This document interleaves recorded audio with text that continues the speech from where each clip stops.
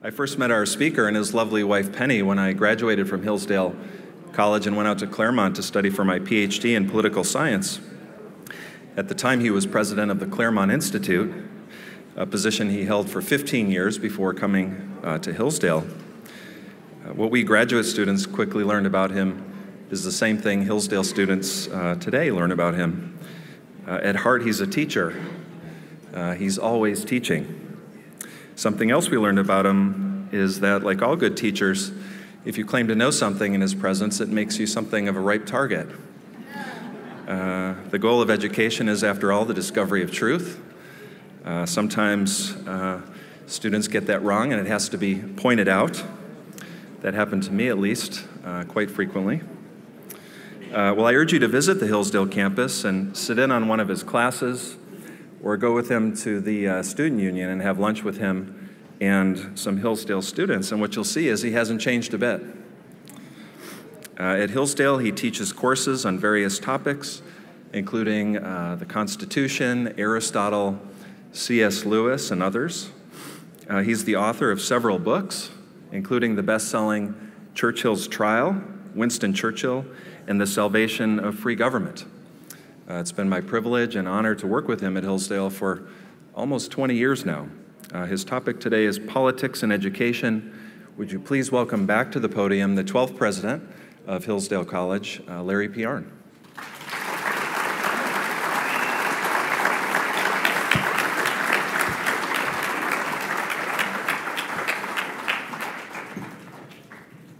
Thank you, Tim. Thank you all for being here. By the way, wasn't that wild? Did you understand what he said he did at the beginning of his speech? We have asked him here to Hillsdale College to present him to you, our guest, and we're kind of a big deal. And his first step was to audit us.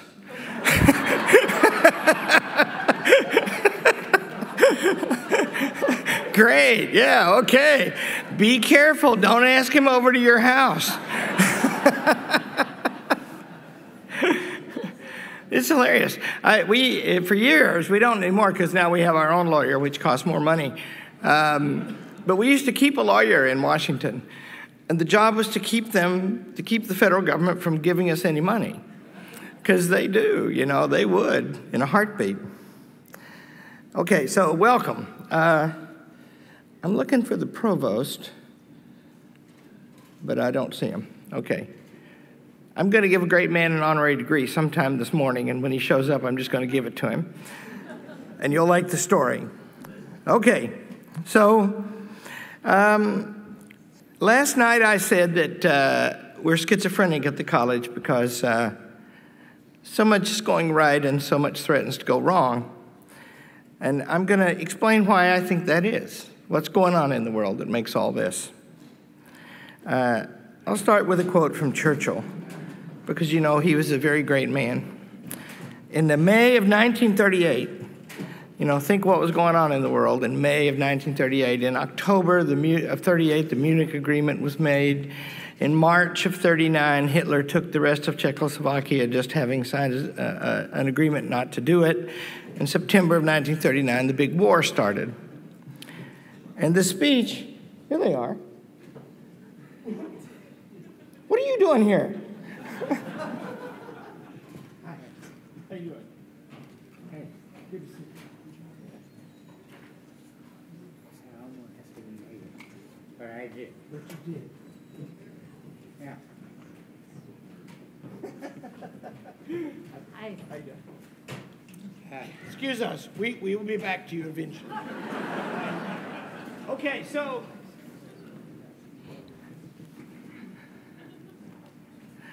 there is a man. He started a company, the Friendly Ice Cream Company, in 1931 with his brother, Curtis.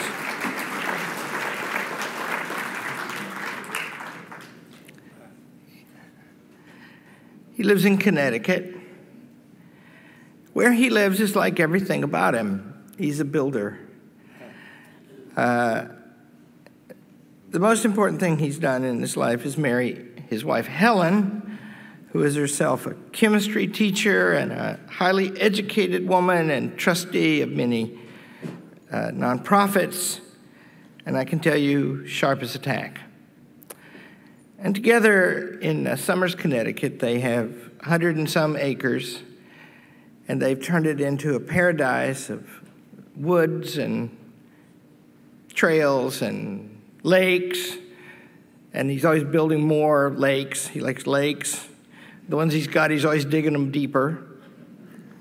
And there's 7 wonderful structures on this, and the greatest of them is an exact replica of Monticello, made from bricks, dug in the same place Thomas Jefferson got his.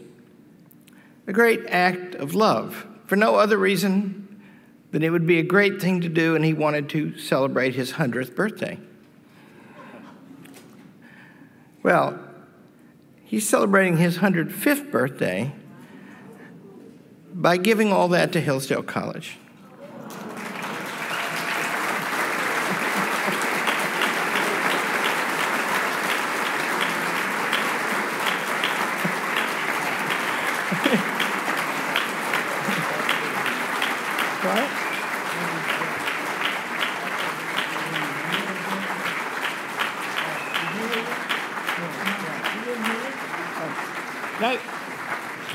I'm pleased to report that neither one of them heard what I just said.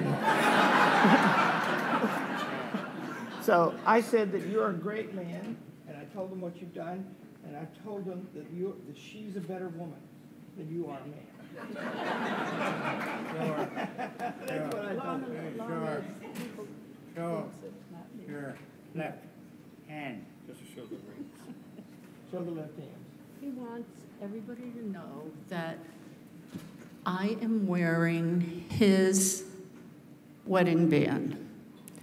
In his recent weakness, he became fearful, and he wanted to make sure that his wedding band didn't end up in the grave with him. So he worked for 2 days to get it off behind my back. And now I am wearing it because he wants his ring and my ring that he gave me are always going to be together.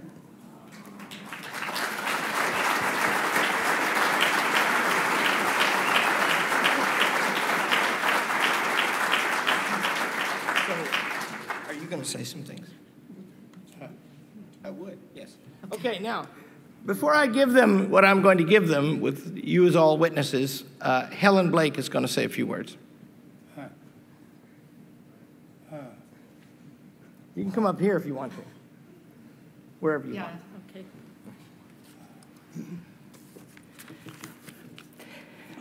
This is a great day for us. This is a great honor, and we are extremely appreciative, more so than any other honor we have yet received, because we feel that this is the most important thing that we've ever done.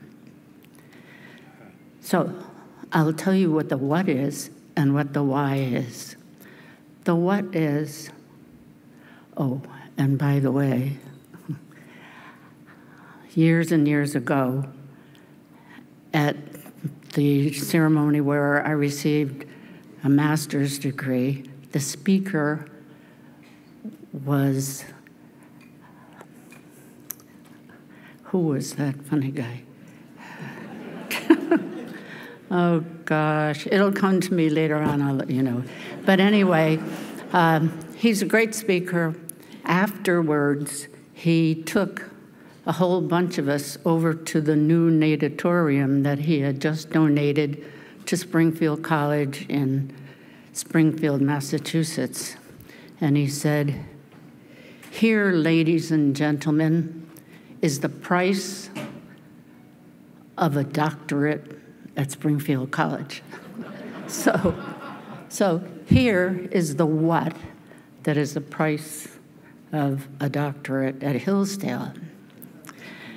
We have a property in Somers, Connecticut, which is 77 acres in Connecticut, and then another 10 just over the line in Massachusetts.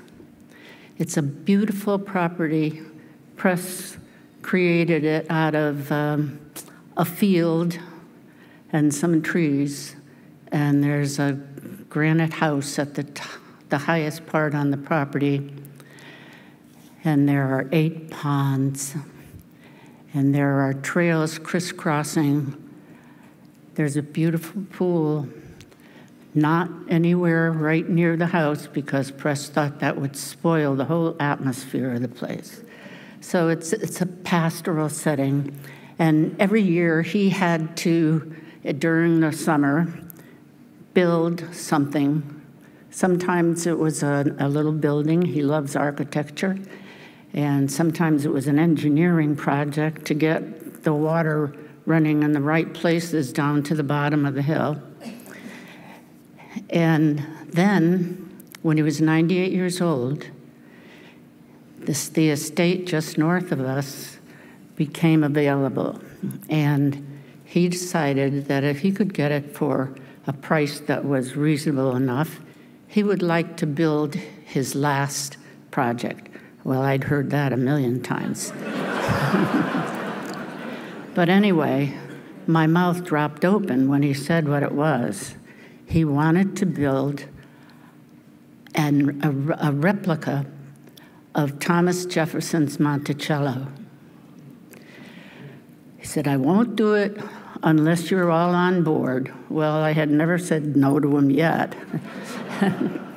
And then he said, and how much are you willing to lose?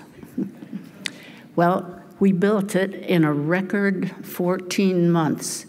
He had our guys out there building a new trail going into the back of the Monticello property, or what was going to be Monticello. And they were working on the site before we ever owned the property. So anyway, it's built and it is gorgeous. And when Larry Arnn came to look at our property and we took him over to take a look at Monticello, I could see the wheels turning in his head.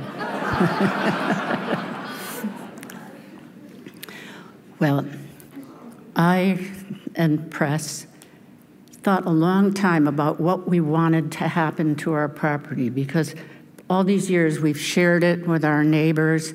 We have kids fishing in our ponds.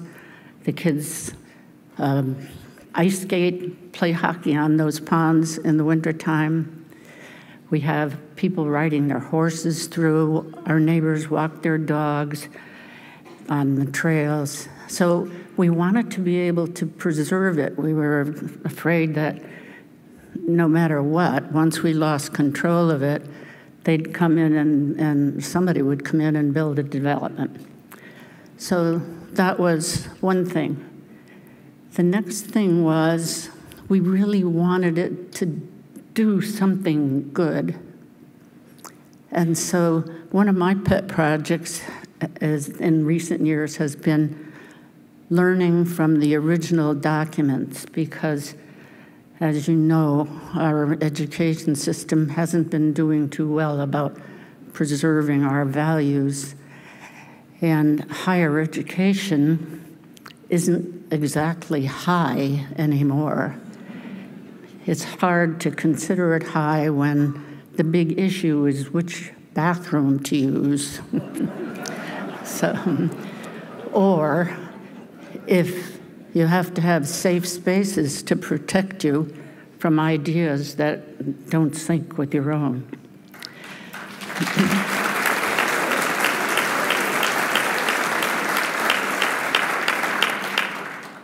So we thought maybe we could do something to make the property usable for retreats, seminars.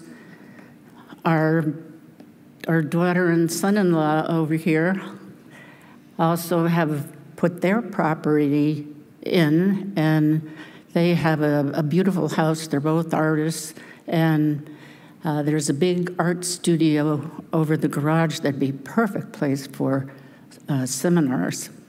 But anyway, it was Susan's idea, that's my daughter, that we look into Hillsdale.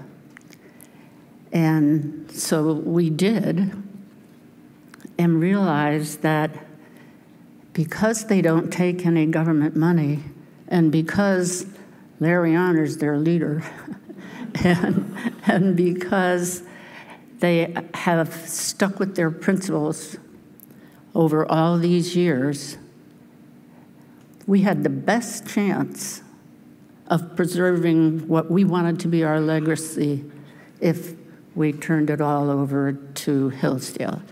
And so that's the what and the why.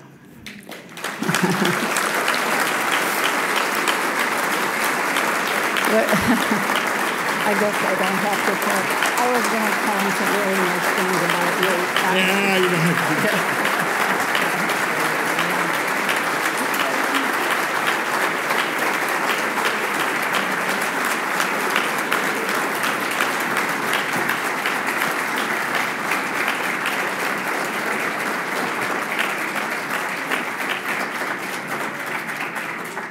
So step out here, Wayne.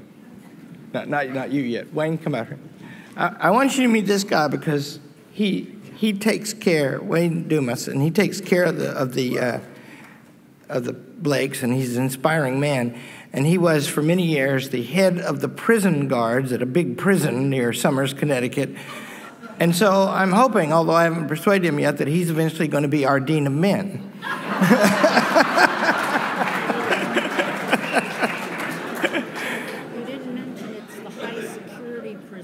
It's a high security prison. That's where the rapists and the murderers are. Helen just told me she was disappointed that you stood up to applaud when you did, because she was about to say something great about me, and now you'll never know what it is. I just have one little story about this. You know, we didn't know these people, and they called up, and it was just awesome, you know, right from the start. And I go over there, and we finally get John Cervini, talks to him, and he comes up and tells me about this, and, you know, we only half know what to make of it. And so we go over to Connecticut and do course, and we meet them. And he is 105 right now. And he's ailing a little bit, but what he was like, and will be again like, is full of life and interest, and he just bubbles over, right? And so he built that Monticello, and then he sold it to a guy because he wanted the pleasure of building in it for it to be there. And he takes it, it's right down from his house, their house, and so we go in and we look at that thing, you know, it's just really great. And I see that the guy has got wedding pictures up from his daughter getting married there, and I said, you know, I'm never going to get hold of this house, which I had already formed the intention to do. And we go outside, and Press said, well, did you like that? And I said, like it? I want it. The next day, he bought it back. So,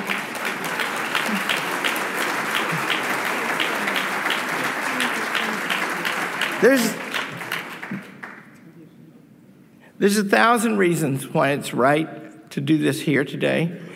And one of them is, you're all going to be invited to seminars in Monticello. And it'll knock your socks. Now, it is a fact that the city council of Somers, Connecticut is not as enthusiastic as they might be about ours. And I think all that's going to be okay, because there is some semblance of the rule of law remaining in America. And we're stubborn, and we'll keep at it. And also, we'll be really great neighbors for them. It's a beautiful little town, and they want the property kept as it is. And I just ask you, you know, we had our board meeting on Wednesday, and as we do every time, we began with a reading from the 1844 Articles of Association. It's the contract with the state of Michigan that gives rise to Hillsdale College. We can't change it on our own. It's the law. We keep the law. If we keep that law, then that makes us most likely to be able to keep this law, and we will keep it. And we thank you.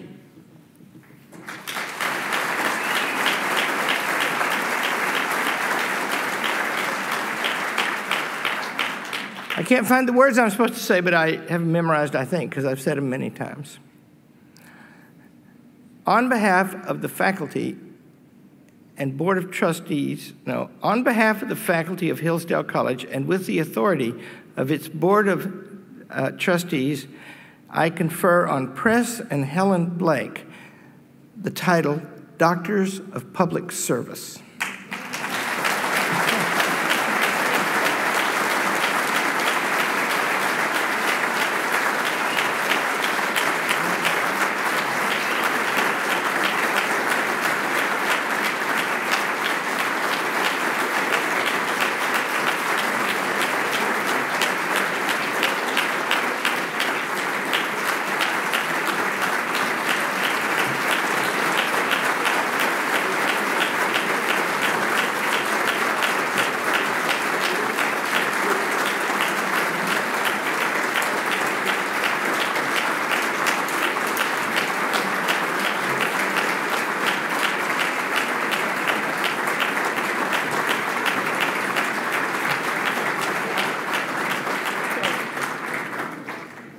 And the bald guy is one of our greatest professors and the provost of the college, a chemistry professor, Chris Van Orman.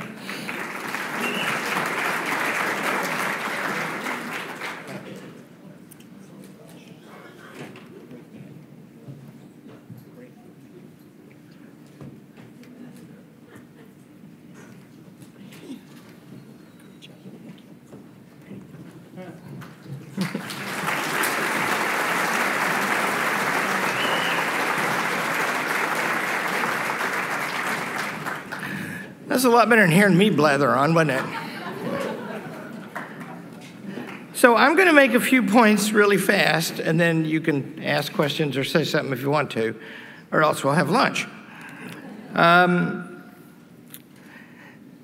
was going to quote at length Winston Churchill about what's going on in the world, because he is the greatest statesman to live in our time, the time of the vast power of science and its use to try to manage societies scientifically.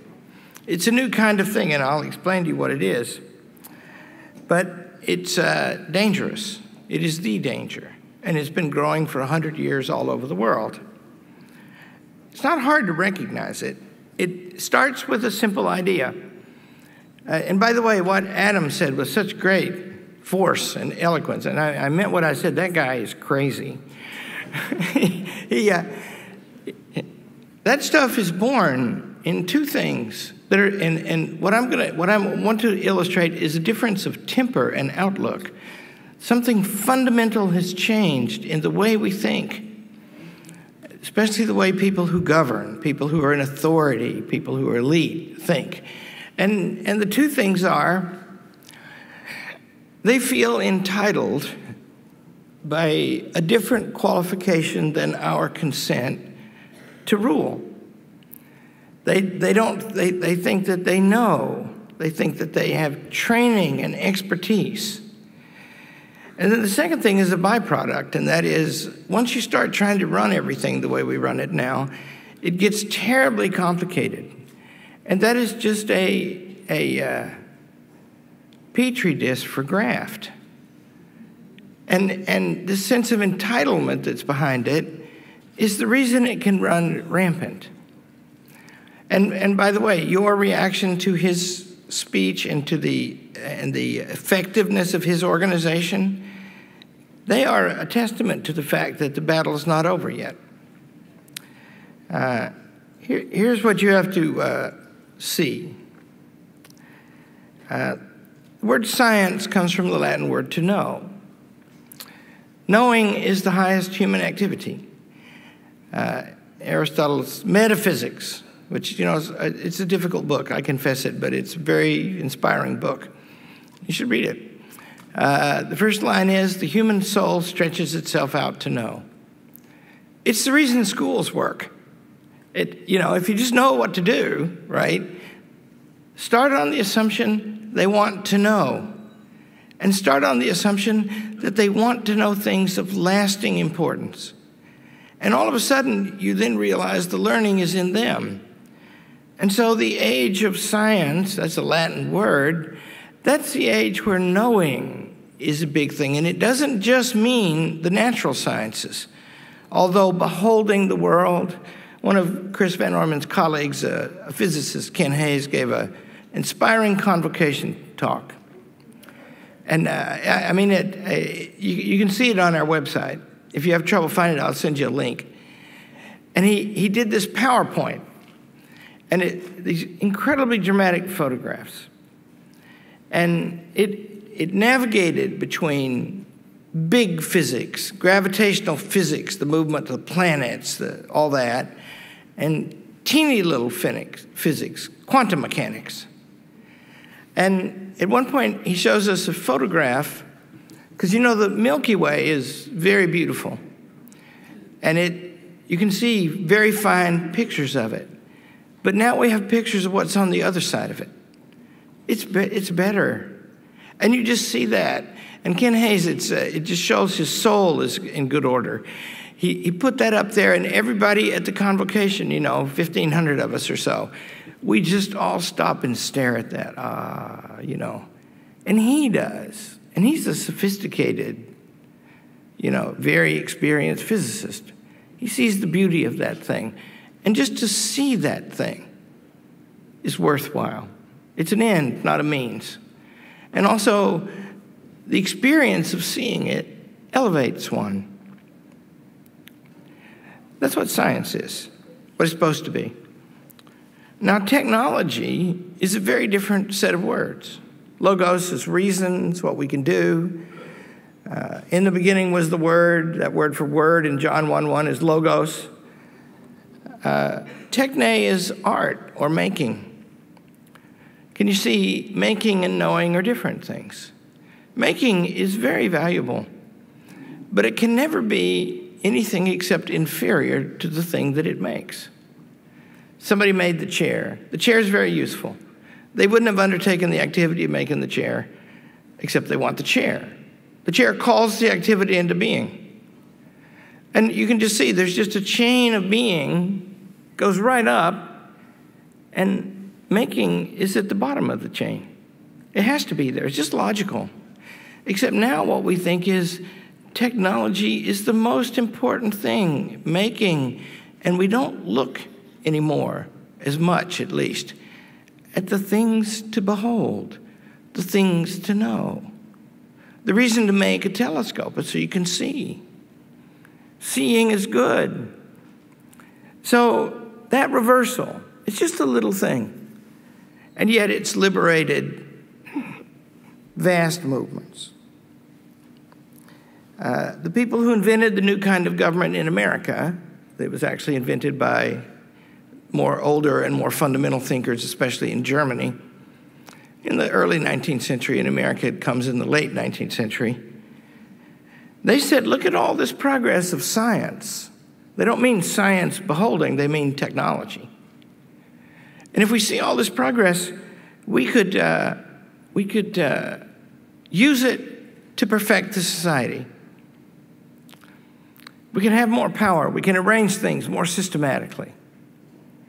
Now, already there's a problem that they didn't stop and think about. If you just want, in our Constitution reader, representative and fundamentally important papers and speeches by many of these people, Woodrow Wilson, Herbert Croly, Frank Goodenow, John Dewey, you'll find in there that what's not in the speeches is what's all over, for example, Plato and Aristotle.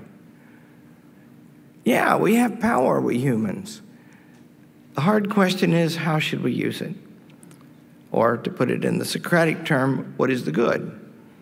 That's not their question. They never ask that question. They ask instead, how can we use more power? And the ability to do that becomes a title to rule. If you're the one who knows the scientific way to organize a society, you can rule in the name of that. And that's not the same as ruling by consent of the governed. And so then some practical changes start coming, and they start coming in a hurry, and they follow inevitably.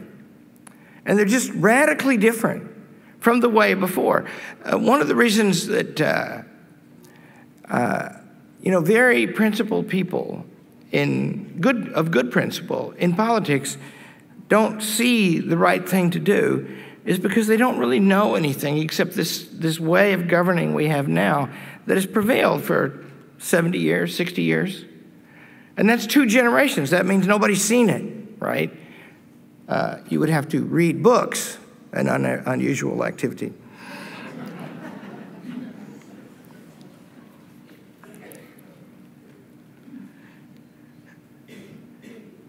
Scientific planners in this new way gain authority.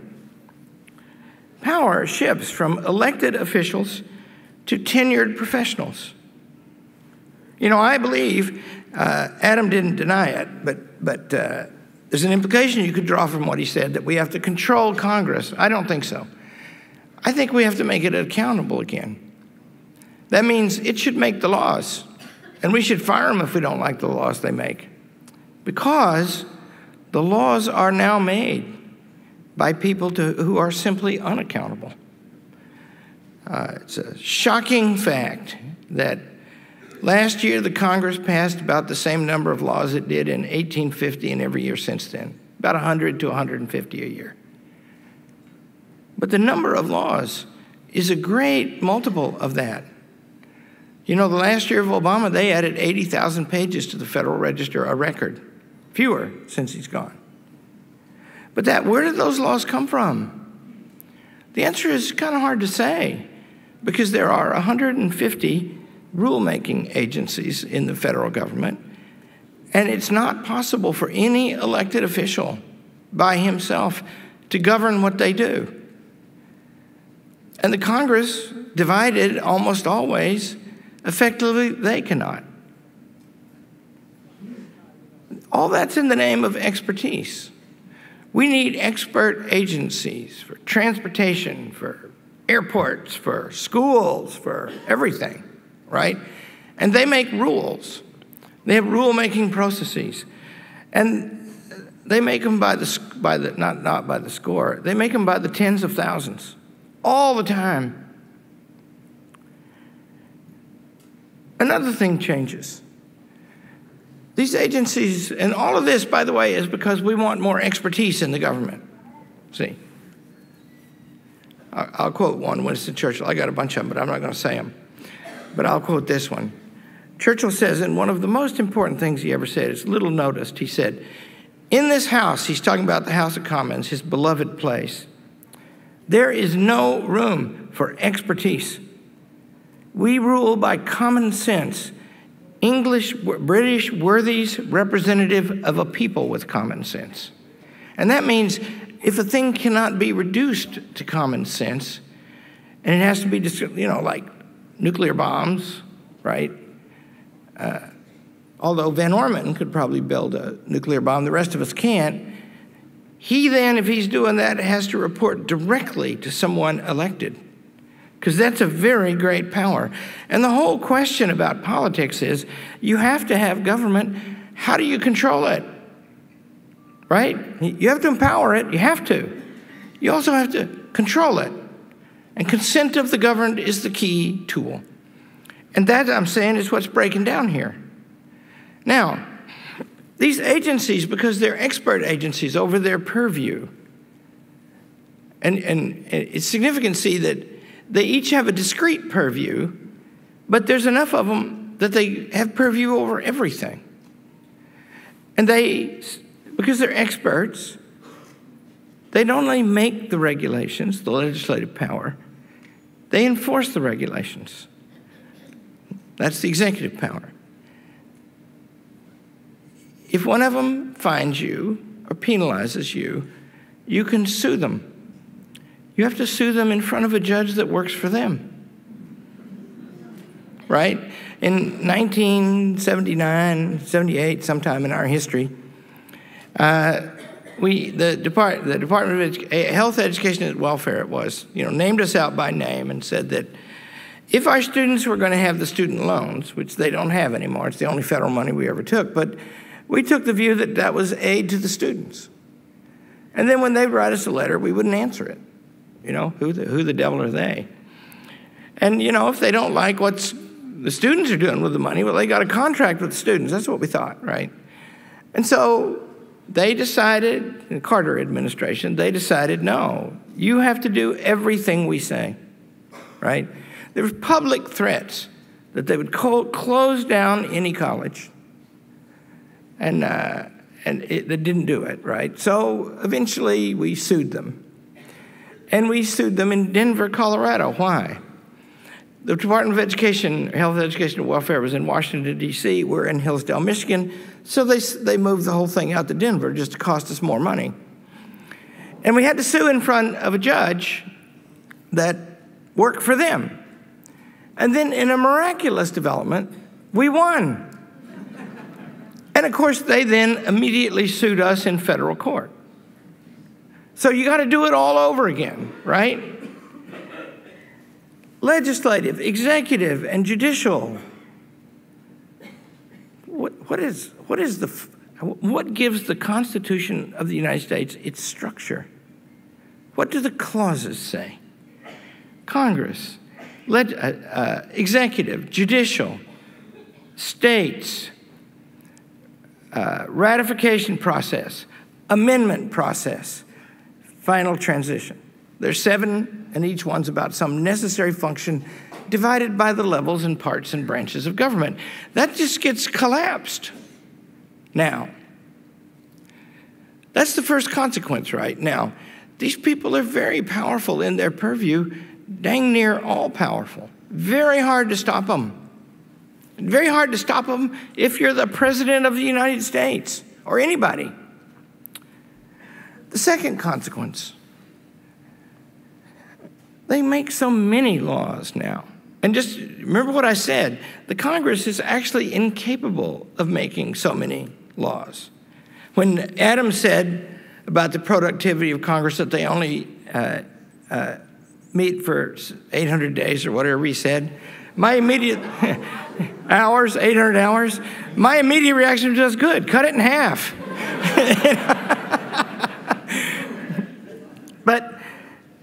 But these agencies are just, they're just running. And that's why it becomes possible for everything to be regulated the way it is. In schools, right? There's a federal curriculum down to the unit plan. Right now, not enforceable directly through many states and see, the bureaucratic system, there are 23 million people working for the government of the United States, about 21 million in state and local, and about 2.5 million or something in federal. I bet Adam knows all these numbers. And that used to be, most government was local, except now it's part of a unified, top-down system where money and authority pass back and forth, authority mostly down. And so you've got this unified system. I have the vice of motorcycle riding. And I wrote an article 25 years ago in National Review, because if you ride motorcycles, it's really stupid, but it's also cool. And, and I grew up in a little town. And I never noticed it before, but when you go through on the back roads and through a little town, there's almost always a building that looks different than the other buildings. And I began to notice it, and then I began to think about my little town. And the thing that used to be one of the banks had become a federal agency. It's called the Black River Area Development Corporation. I don't know what that thing does. I never have. It's been there since I was a boy. About the time I went off to college. See, that's right. So, I went to college in 72. All that had started to grow in 65 and on after that. And then now they take over the old hospital. They're huge. And what do they do? There's a federal agency in every town. And there wasn't for, 1789 to 170 years. There was none. And then there was, all of a sudden. And now they're everywhere. A guy fixed my motorcycle in Billings, Montana, and I'd passed by the big federal building there. And I said, his name is Gunder McCombs. You go to the Billings Yamaha shop, you can meet him. He's a great man. And he saved my bacon. Our motorcycles had broken down, and we were in Montana, and finally got this guy on the phone. And he said, I got to get out there. He said, it's getting close to dark. And I said, is that bad? And he said, well, you're on the Crow Reservation, and it's dangerous after night. So I get back to my buddy, Bruce Sanborn, a trustee of the college, and he said, what'd he say? And I said, we're 10 miles from the Little Bighorn, and we have an Indian problem.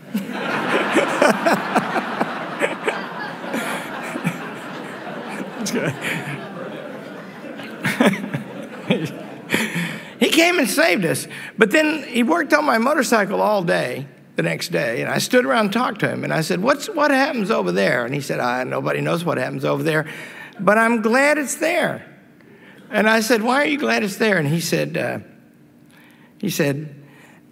my treat, I'm going to be rich, working 6 days a week, 14 hours a day in my motorcycle business. I'm going to be rich, and I'm going to be rich in exactly 8 years. I saw him in 10 years, and I said, Gunder, are you rich? And he said, I am. He had his inventory. He knew how long it'd take him to pay it off, And anyway, he's an awesome guy. And he said, but my one indulgence is, he says, every 2 years I buy a new truck, and I shop for them over in that parking lot. And I said, why do you do that? And he said, because they've got all the best trucks over there. All those federal employees, right? So and just remember, that's a force, right? It's important. And it's grown. Now, the system that I'm describing, that system prevails in roughly this form from Beijing to Washington to Paris to Moscow, right? It's the global phenomenon. And once it started, it's never been stopped. Now, in America, it's very hard to stop it because the system consumes, if you count the regulatory cost, about 52 or 3% of the economy. That means half the money we encounter is connected to that, touched by that, influenced by that. And that changes the constitutional proportions in a very serious way because, you probably see me do this, I do it all the time, but imagine America's a big old circle, and everything in America is inside the circle. And then imagine a little circle that's 10% of the whole, and that's the government, because that's about the historic percentage of the government to the rest of the economy. And then there's this unique thing. Madison says this in the 63rd Federalist. He says, this is the most important thing about the Constitution and the key innovation. If you want to understand the Constitution, start with this. Almost nobody knows this, too, except you take our online courses. So all of the sovereign power is located out in the big circle, and that's never happened before. No class of lords and ladies, no tycoons, no hereditary monarchs, no warrior class with political power, just all of us. We're sovereign. We have legitimate power to rule. That's the first step. But the second step is equally important. We delegate all of our power to rule. We don't do anything directly ourselves except elections. We delegate all our power to rule to the little circle. And that means between elections, we can't do anything, which teaches us to think before we act. And it means that the people who can do things all the time are entirely beholden to us. That's the first step in the structure of the Constitution of the United States, and the decisive, and also, according to James Madison, unique step. America's contribution to constitutional government, the greatest. It actually achieves what Aristotle was after, which was a mixed regime. That is to say, take all the warriors and all the rich people and all the well-born and take the many and sort of get power from all of them and mix them all up. That'll be more stable, he thought. Well, all the power comes from us, but it's delegated in different ways and at different times into that little circle. That's America, right? And it's the reason, the principles of America are extremely important in the way that a final cause, the ultimate purpose of anything, is extremely important to understanding it. But the how it works, the form, the look of it, right? That's what that is, right? Now, all you got to do to see what this change means is if you just take that big circle and then take the little circle and make it more than half the whole. Now, all of a sudden, the little circle is very powerful. Except it's not that little anymore. And there's some common interest among them, right? Because although these agencies are separate from one another, they represent the same kind of thing. And they get their power from that thing, and their station from that thing, and their money from that thing. And so there's our constitutional crisis. And as I say, and I want you to know, when Winston Churchill was 24 years old in 1898, he wrote his first thing about this. 26 years old. 24 years old. Sorry. He wrote his first thing about this. And he never stopped writing about it. He understood it. He understood that the same awesome power in human hands that makes war potentially destructive of everything also makes administration potentially destructive of everything. That's why it's so hard to hold it to account. It's why you have to be a kind of a genius wild man to do it, Thank God for him, but he's a nut. And I salute you. I'm a nut too. Now, first of all, these things in the calculus of nature and the way things work, it follows. There is a tremendous danger right now. This has all come to such a head, and it just goes with it. Inseparably, there's a tremendous opportunity too. Because, people don't like this. They never have. Now, it goes, can't be stopped, it seems, but where is it popular? Where does bureaucratic government enjoy wide public support anywhere? Where is it ever? Never in America. It's the reason left and right, people are kind of interested in what he has to say. And many of them support it even on the left.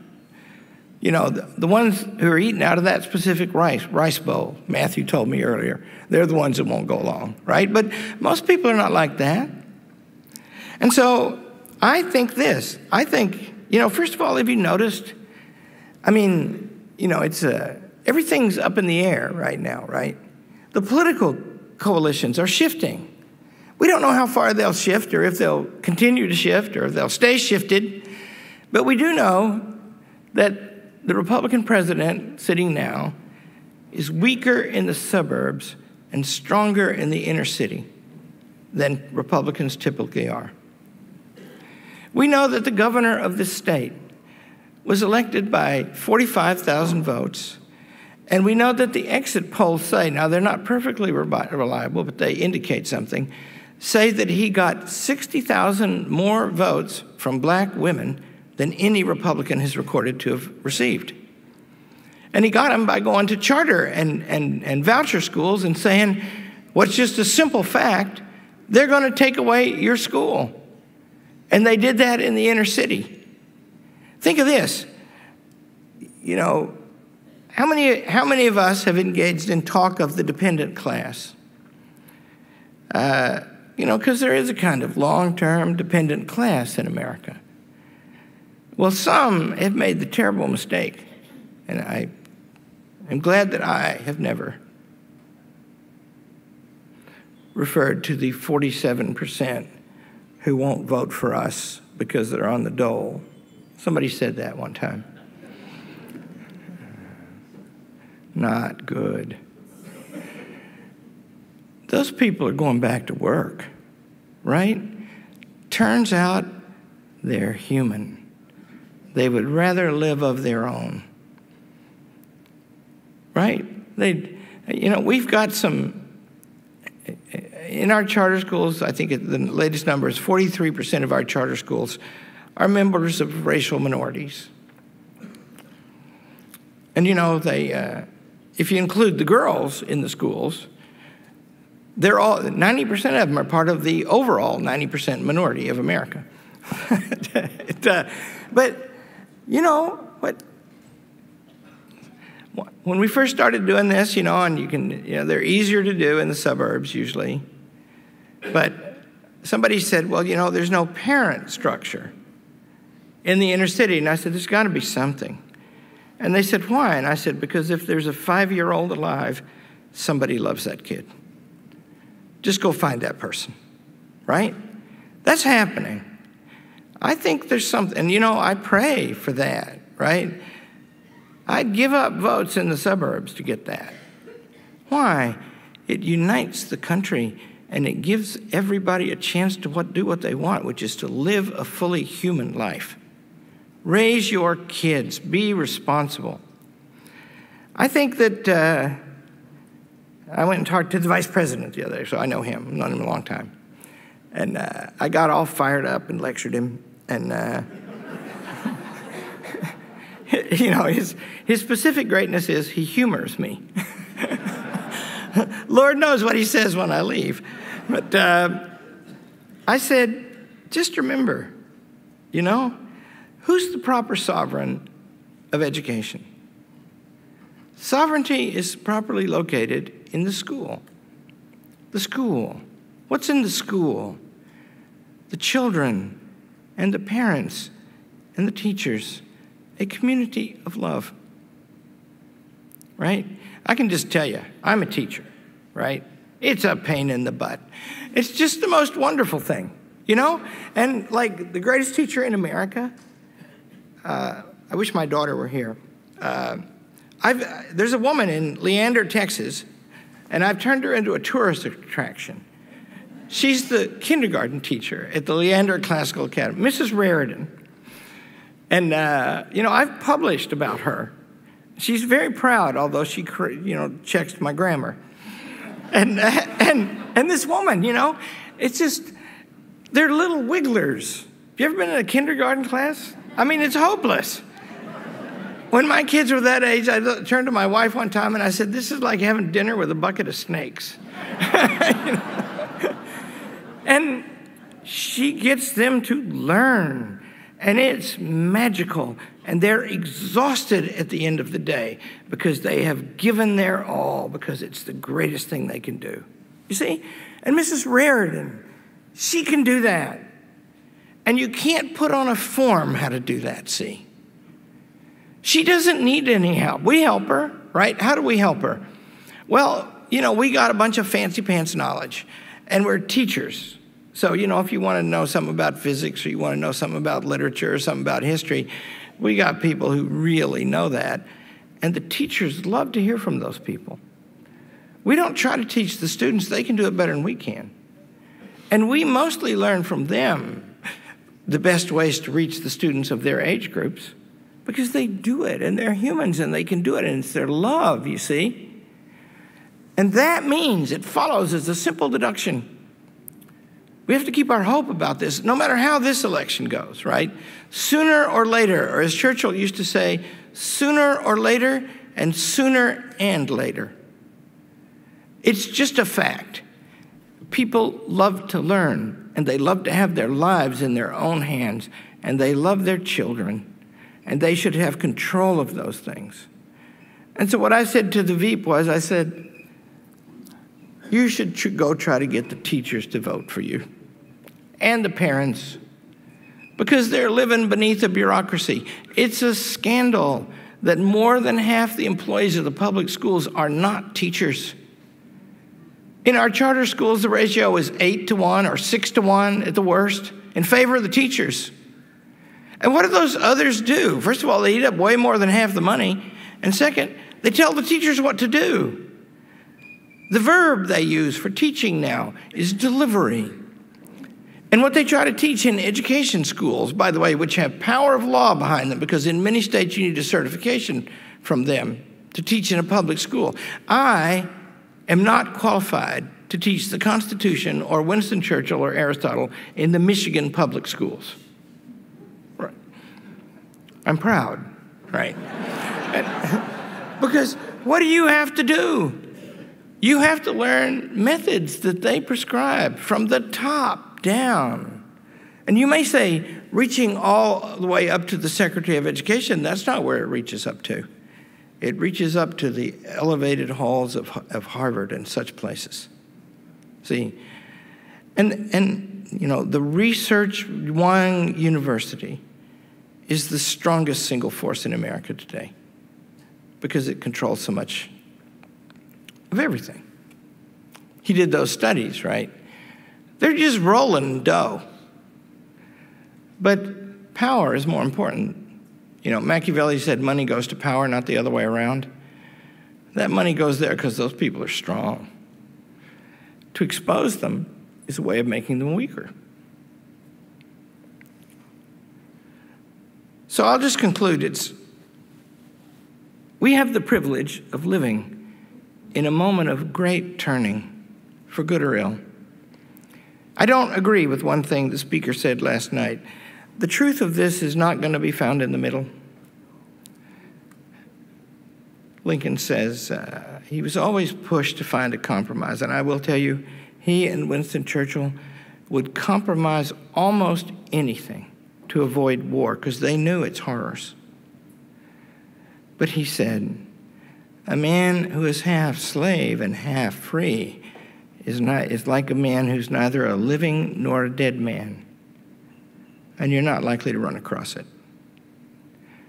X and not X cannot be compromised. Either all men are created equal and endowed by their Creator with certain inalienable rights, that to secure these rights, governments are instituted among men, deriving their just powers from the consent of the governed. That's what the fight's about right now. It's a fight for everything. And so I end with my eternal action plan. Learn and teach others, and that will save the world. Thank you.